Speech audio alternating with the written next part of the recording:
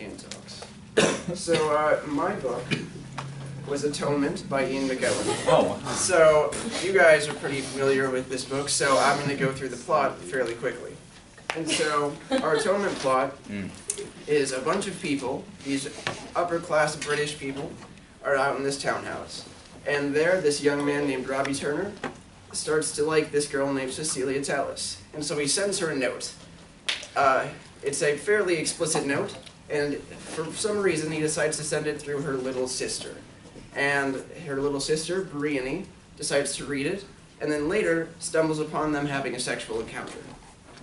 Also, Brienne finds another girl being raped by someone that she cannot see. Brienne then goes on to blame Robbie because she saw Robbie having a sexual encounter with her sister, and Robbie is falsely blamed for the rape of Cecilia. Robbie is falsely blamed for the rape of Lola, my bad. And he is imprisoned and eventually forced to fight in World War II, where he dies. Also, Cecilia goes off to do her own thing and also dies in World War II, while Brienne lives a long, happy life. So, what I decided to go, or what direction I decided to take with this project, I decided from watching a 2002 interview with Ian McEwan, in which he talks about his work in the 70s and how he thought that a lot of the British literature for the time was pretty lethargic and boring. So he decided that he wanted to go and shock people. And he even earned himself the nickname Ian Macabre from some British critics for his work. And you can really see this in Atonement, where you have this gruesome rape, and you have all the lovers dying, and yeah. You can see that there's this shocking, controversial event that he wanted to use to bring attention to himself. And so the direction I decided to take with this paper was, why do we like tragic elements? And so you can obviously see that there's a lot of tragic elements in Atonement. You have the death of the lovers, even though they seemingly don't deserve it. The people that seem to have done the worst crimes, like Paul Marshall, the rapist, gets away with it. He marries Lola, has a long, happy life.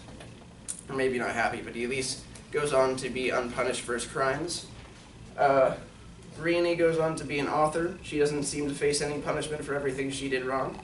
So just a lot of things that are pretty upsetting to the reader, or at least should be upsetting to the reader, don't seem to bother us, because people love Atonement as a book. So the question I asked was, why do people like to read these tragic stories? Why do we like to read things that should be upsetting? And so I came up with a couple of different reasons, both backed up by psychologists. And one reason is we like to see other people fail. Now, the Germans have a word for this, and I'm probably pronouncing this wrong. Helena might be able to help me out. Schadenfreude? Yeah, it's the word for gaining pleasure from others' misfortunes. And so one reason that we might enjoy reading tragedies or reading upsetting things is that we look at other people's lives and we see that they're doing badly, and we're thinking to ourselves, at least that's not us. Or we look at other people's lives and we see them doing badly and we think, maybe I can gain from this. So there's something about reading other people's failures that makes people just a little bit happy about themselves. Another explanation I found is that the brain really only remembers emotionally stimulating things, events. So when we read, we want to read something that's more emotionally stimulating, be that angry or be that angering or any other intense feeling that it brings upon us. So these tragic elements, like the rape of Brienne or the rape of Lola Quincy and the false accusal of Brienne and Robbie, those are very controversial events, and they make us angry and impassioned. And so the brain remembers those because it was more stimulated by them. And so that's one reason that we might enjoy reading the tragedies and go back to them. So lastly, we have Brienne. And this was probably the most controversial character in the book, because when most people read Atonement, they form some sort of opinion on Brienne.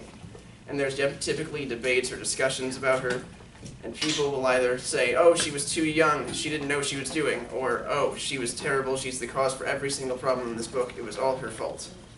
And so this divisive issue sort of sparks a debate that brings up these impassioned emotions, and then people will have the more emotionally stimulated brain, and they'll remember the tragedy. So all in all, people sort of just like tragedies like they like looking at a car crash. It's hard to look away, but you just keep going back to them. That's it.